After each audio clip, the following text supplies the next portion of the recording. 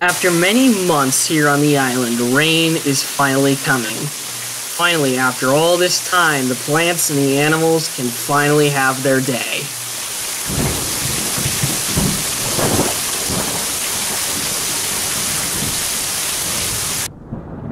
In the morning after the storm, many of the plants immediately begin to grow back the leaves, and other plants needed to support life here grow back.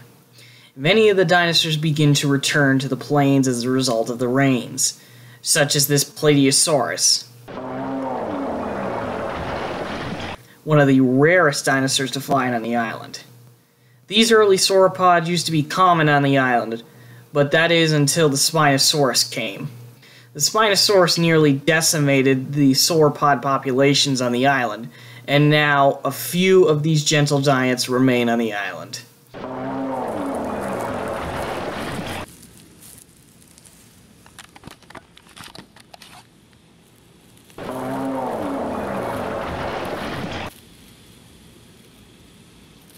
However, Plateosaurus is not the only one who got crushed by the Spinosaurus. Camarasaurus is another one of those sauropods.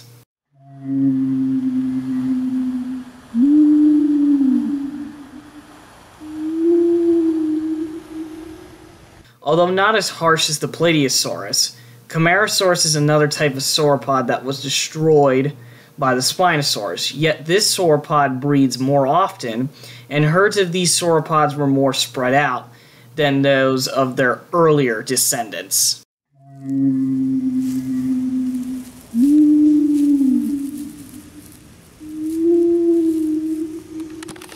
However, we will not be following these gentle giants.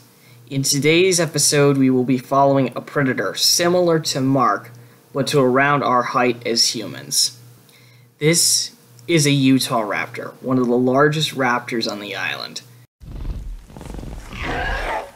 This 6-foot-tall predator, like any other species of his kind, would be hunting in a pack. However, he has no pack. His name is Dennis, and like Mark, must hunt on his own, and he is eyeing up on the Camarasaurs, and he is about to strike.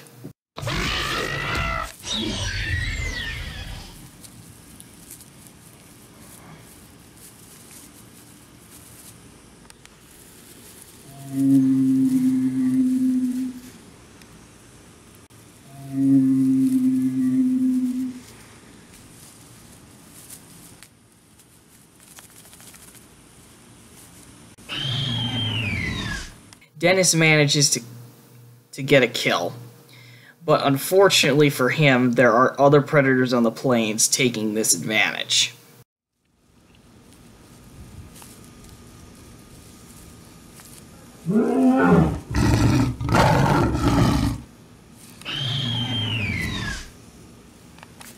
Like these two allosaurs. Allosaurus is one of the apex predators during the Jurassic period, often being referred to as the lions of the Jurassic.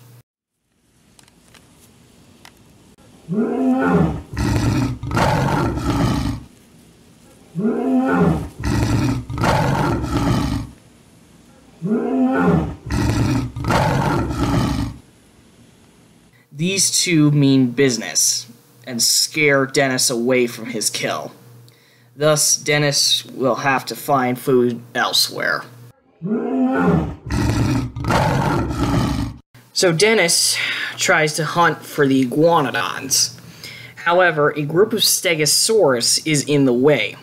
The Stegosaurus, however, can be a possible target since they seem to be in a complex ritual here. The ritual of mating. In the group, two male stegosaurs begin to flush blood into their plates to create a beautiful display of color in order to attract the one female in the group. Dennis almost seems likely to attack the herd of stegosaurs when suddenly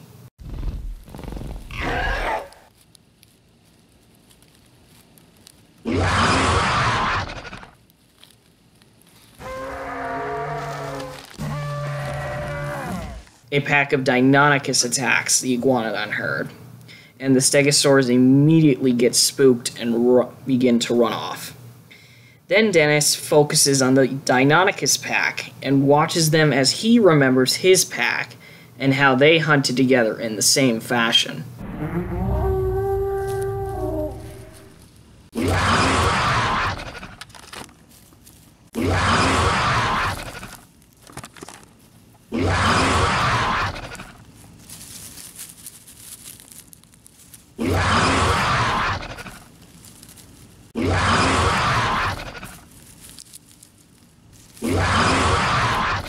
As the Deinonychus pack had made the kill, the alpha male in the pack begins to feast first.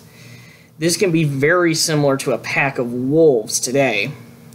Dennis, knowing that he may get an opportunity to scavenge, goes on in his mind, and he begins to try to scare off the pack of Deinonychus.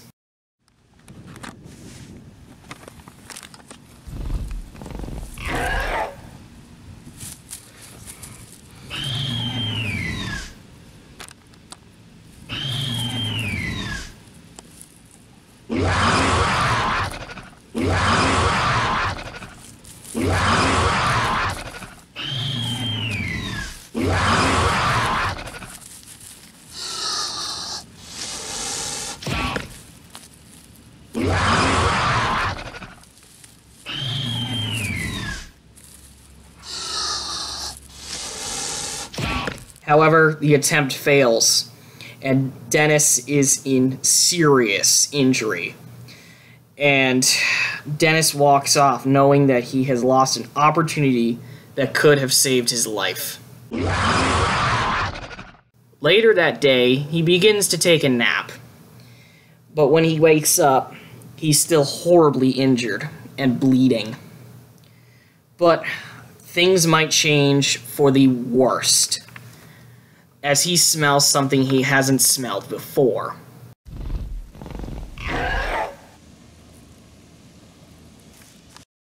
When he goes to check it out, he is horrified by what he sees.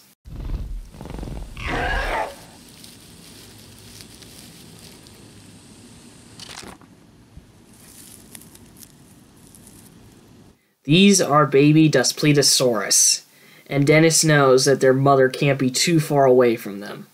And unfortunately, he is right.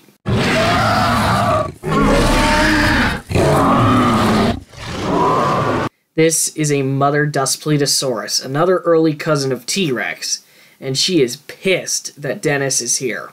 So, seeing that Dennis has no choice but to fight or die, he chooses to fight the mother.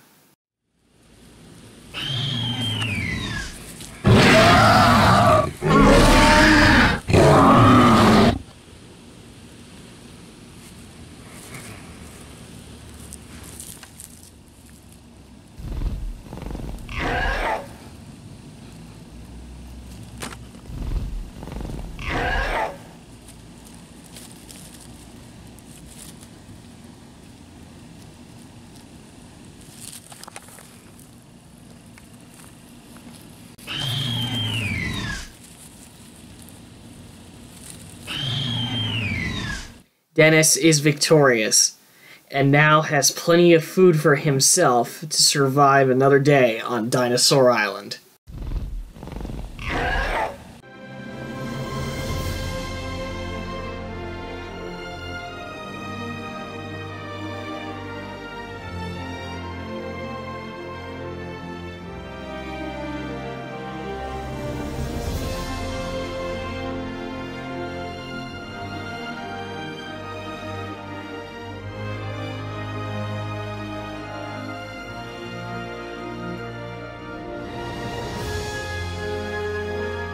Next time on Dinosaur Island, we will head out into the desert where a herd of dinosaurs is making their way to fresh greens on the plains.